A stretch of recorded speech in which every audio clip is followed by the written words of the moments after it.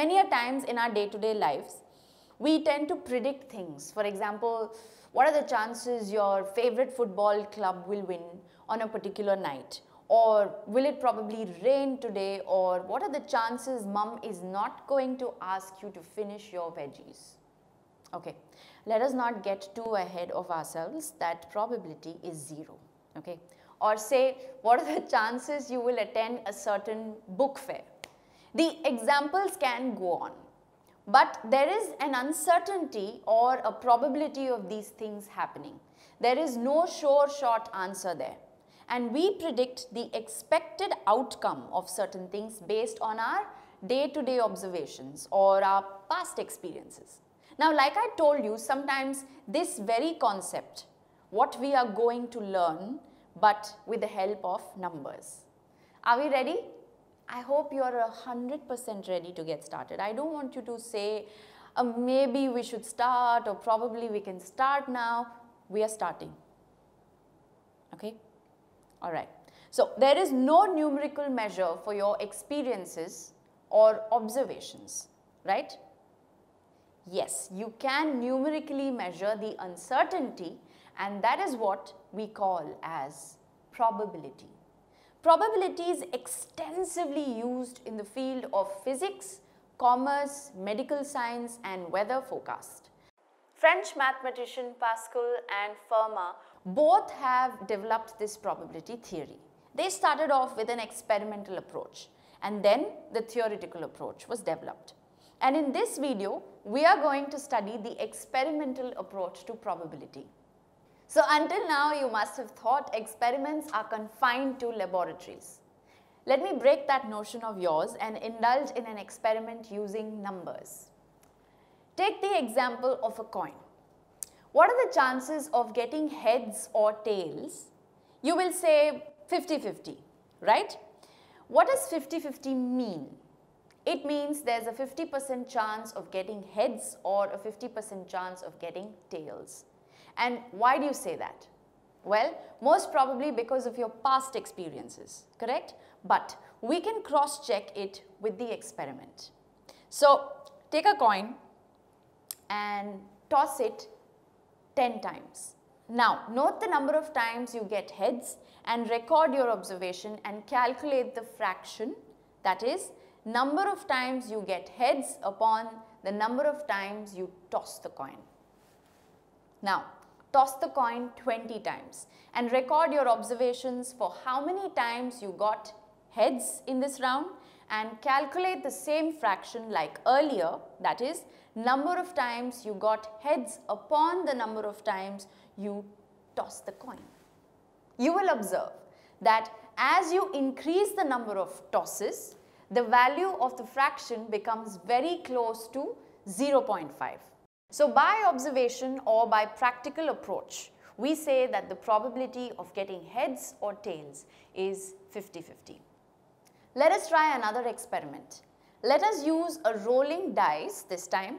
Say you roll a dice 10 times. Note the number of times you get a 6 in the next round.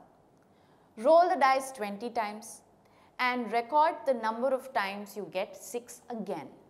You will see that as you increase the number of rolls, the chance of getting a 6 is closer to 1 by 6. Now, from these two experiments that we just did, let's try and derive the expression to find the probability as well as define some related terms. The experiments or the activities is termed as a trial. Tossing a coin is a trial, rolling a dice is a trial or an experiment. We define a trial as an action which results in one or several outcomes. When I toss a coin, there are only two outcomes, heads and tails. Similarly, when I roll a dice, I can either get 1, 2, 3, 4, 5, 6, correct? There is no seventh outcome here. Okay, coming to the next term, which is event. Now, an event is defined as a collection of favorable outcomes. While tossing a coin, my favorable outcome was getting a head, and while rolling a dice, my favorite outcome was getting a 6.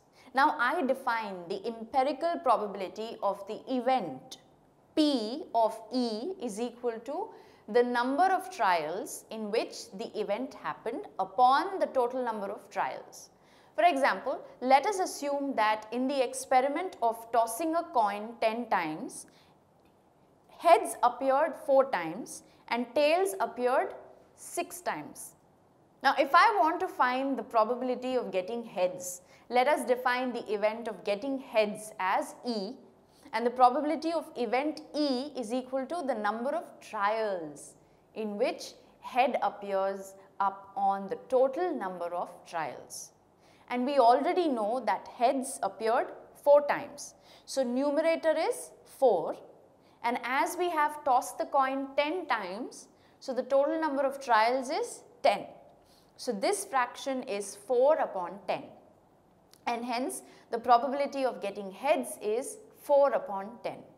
Well, I think that is enough of theory and examples for us now. Let us solve some numericals using the definition for the empirical probability. Okay, here's the first one. A coin is tossed 1,500 times, yeah, and it showed heads 800 times and tails 700 times.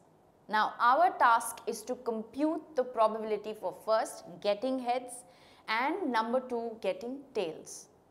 Okay, let the event of getting head be defined as E.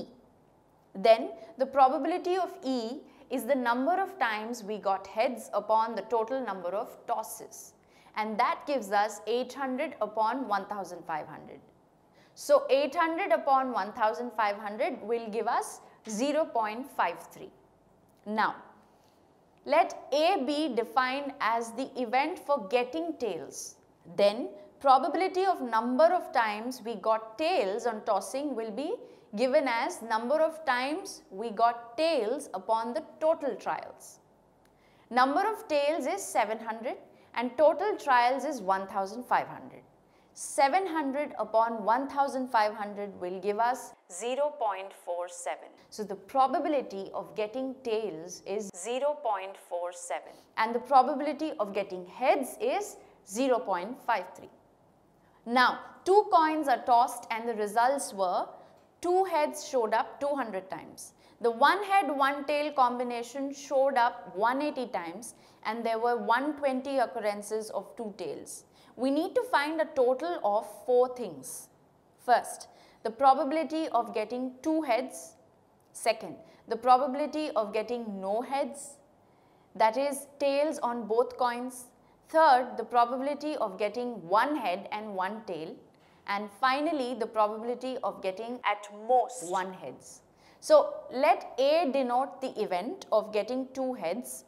Then the probability of A is number of times the result was 2 heads upon the total number of trials.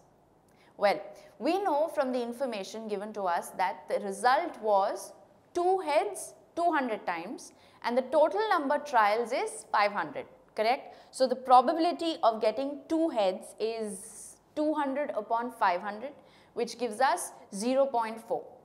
Okay, now coming to the second part of the sum, let B denote the event of getting no heads. This means we get both tails. Now, event B is the same as getting 2 tails. So probability of B is the number of trials of getting 2 tails up on the total trials. Number of getting 2 tails is 120. Upon the total trials are 500. So it is 120 upon 500, which is equal to 0.24. Okay, now the third question is to find the probability of getting 1 head and 1 tail.